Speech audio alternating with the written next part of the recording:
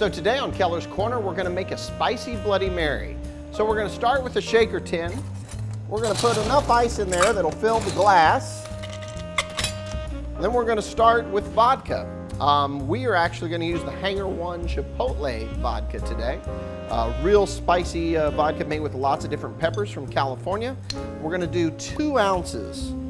Then you can certainly put any array of spices in your Bloody Mary that you like, but we're gonna use a little bit of celery salt, a little dash of celery salt, a little black pepper, a couple dashes, a little Tabasco, a couple dashes, and then can't go wrong with a little Tony's Cajun spice.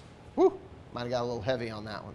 And then the thing that most people are real passionate about is their Bloody Mary mix.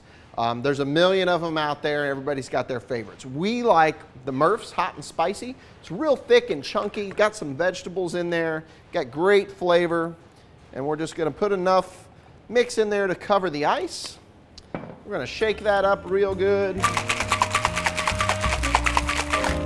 And we're just going to pour that into the rocks glass. You can garnish however you like, but we're going to use an olive and a little stick of celery there, and that is a spicy Bloody Mary. Cheers.